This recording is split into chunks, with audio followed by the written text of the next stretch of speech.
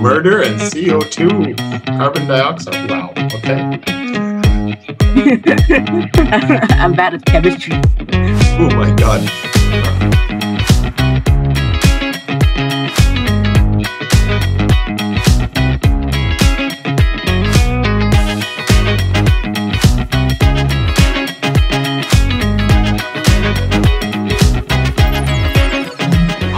Here we go. This is your first time doing a test like this. Have you ever done Vstep or IELTS speaking tests? I already did that like 2 months ago in another center. Yeah. Okay, good. Well, then you should do it's kind of like this. Oh, okay. All right, fix your camera a little bit so I can see your mouth. So that way when the text comes up, it'll be under your chin, not through your face. Lower, lower, lower. Lower, lower, lower. No. You have to go lower. You have to show those big biceps of yours. Okay. Okay.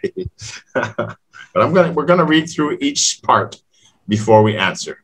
So you ready to start the first one? Part one? Okay. I'm ready. I'm ready. Right, let's do it. Okay. So I'm gonna read this. The examiner will ask you 6 questions. You will have 2 to 3 minutes to answer them. The examiner will ask you about 2 common topics. You will first need to answer the main question and then give 1 or 2 reasons or examples to support your answer. So why you say that, all right? So the first question is going to be about, first topic is going to be about your hometown. Yeah. So where do you come from? I come from a place where my mom lives. And my dad is being forced to live there because he married my mother. And is it Kampha, Quang Ninh, a beautiful place with a lot of minerals, beautiful bays and things. Yeah. Okay. Do you like living in your hometown? Not really, because the air pollution, because the pollution level there is usually bad. It makes me feel uncomfortable whenever I breathe. Also, the dust in the air makes the road looks dirty whenever it's rain.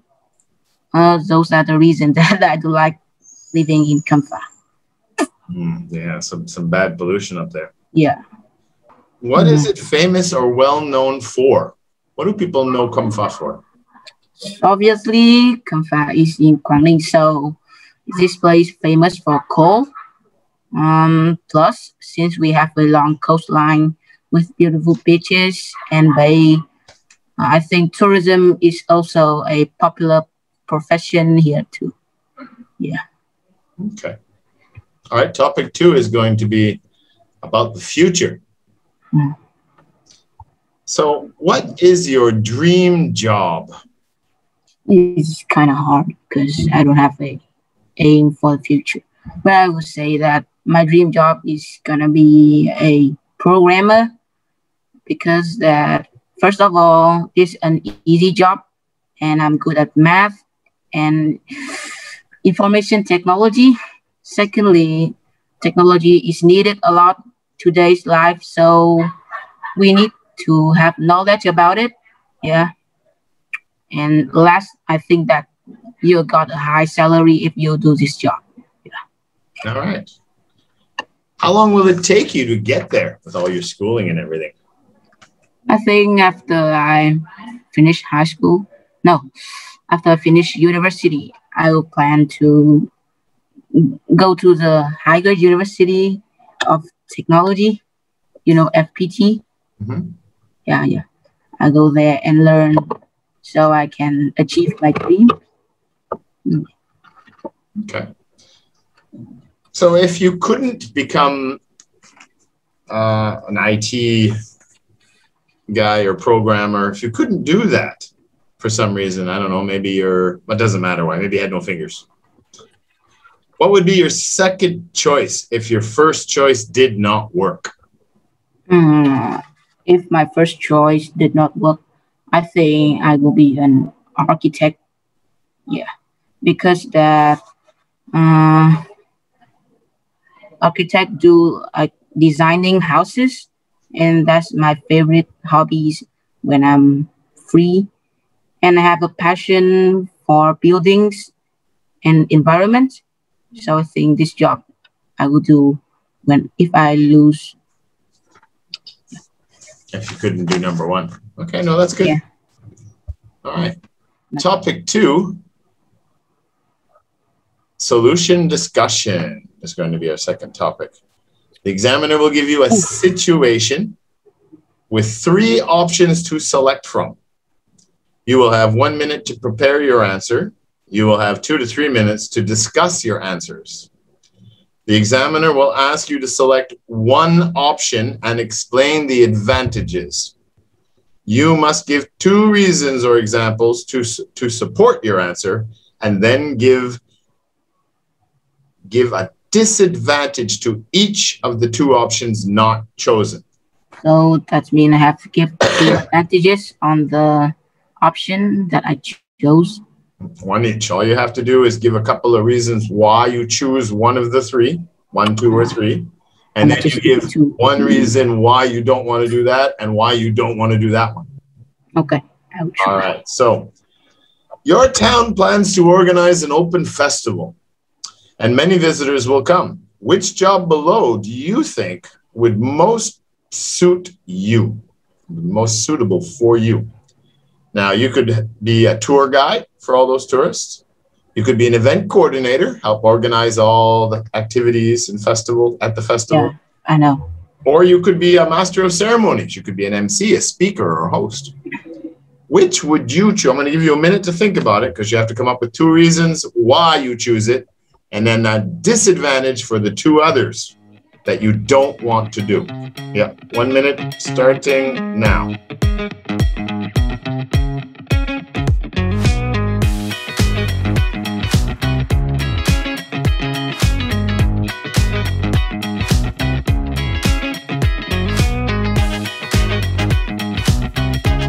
Okay, so which of the 3, tour guide, event coordinator, or master of ceremonies, would you choose to do?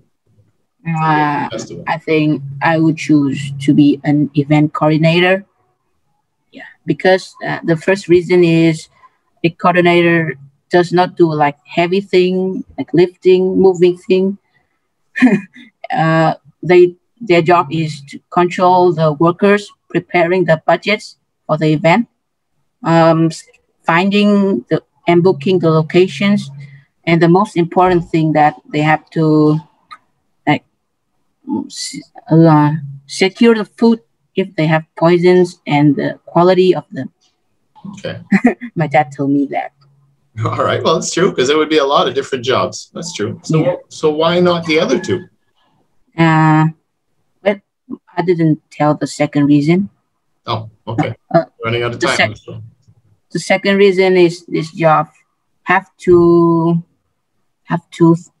skills that I have. First is communication and negotiation, as I searched yesterday.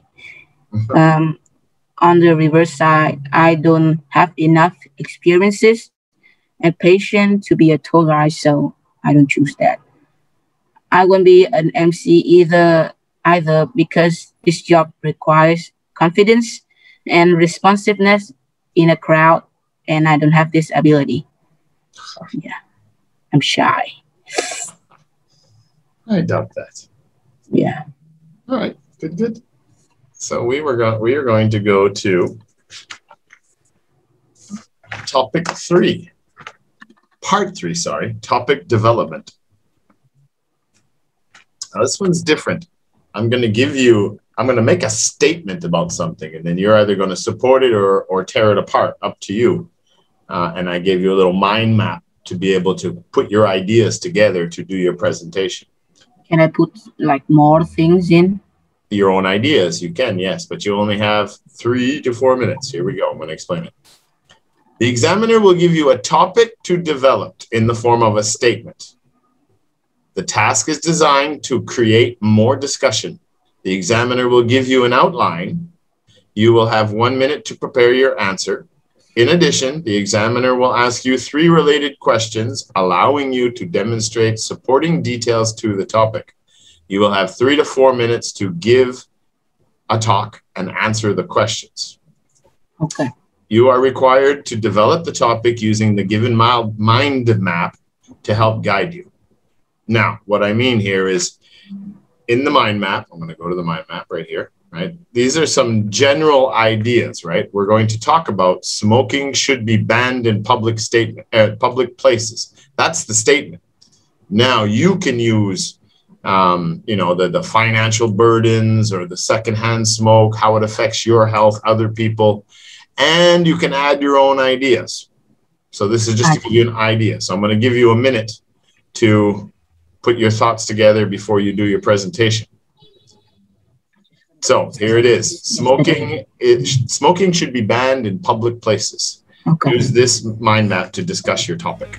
You have 1 minute to prepare.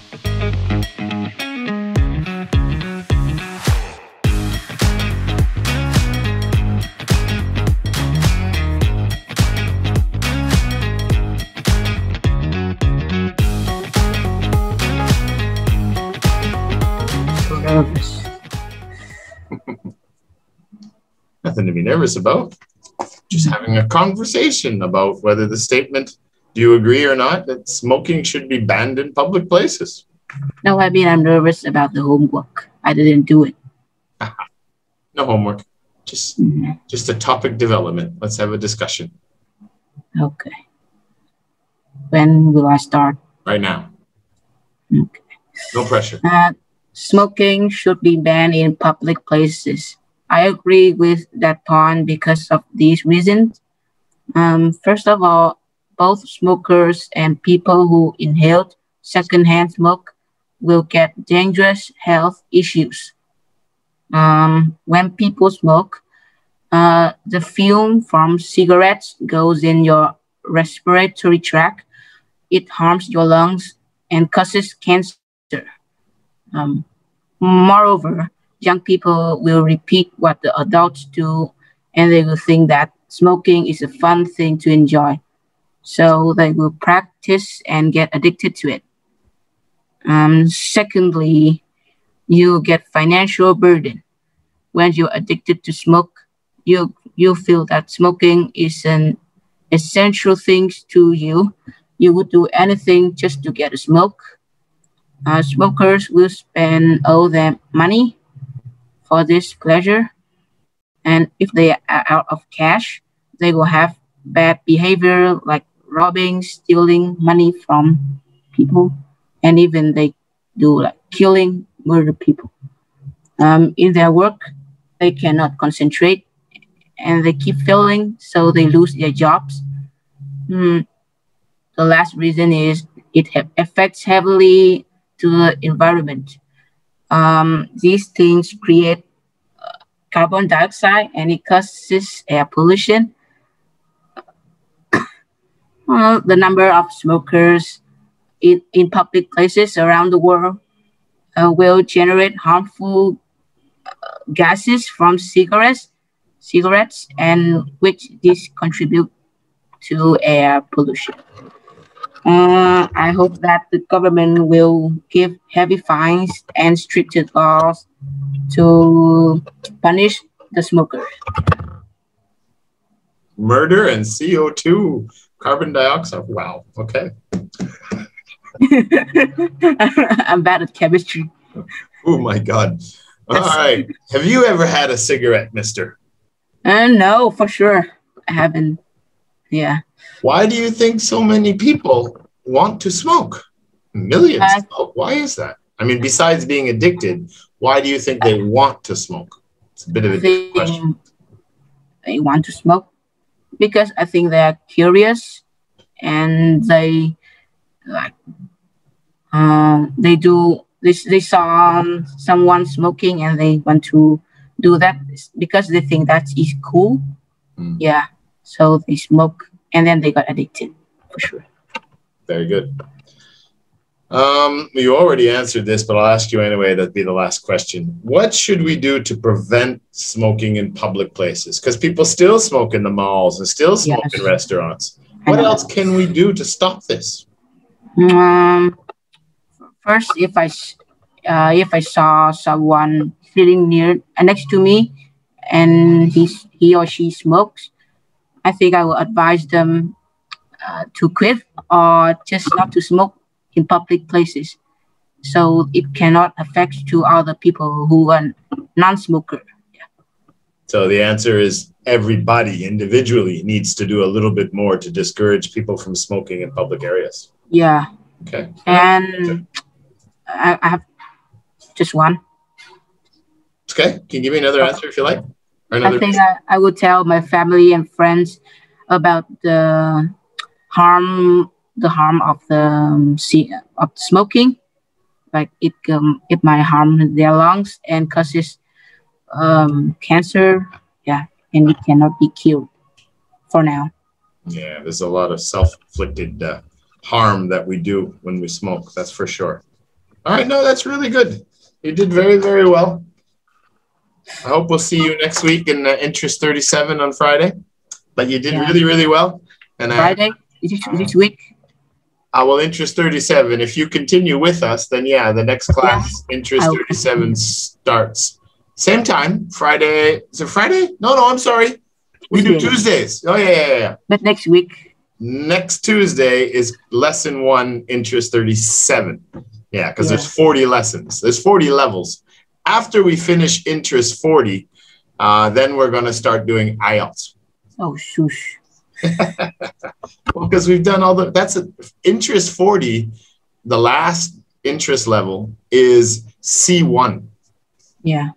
So then after that, we have no choice. You guys are all like 13, 14 years old by that time. So we have to start doing IELTS. Okay. All right, buddy. Good job. I hope we see you on Tuesday. If not, have a great weekend, yeah? Yeah. Okay. Bye. Bye, buddy. Yeah.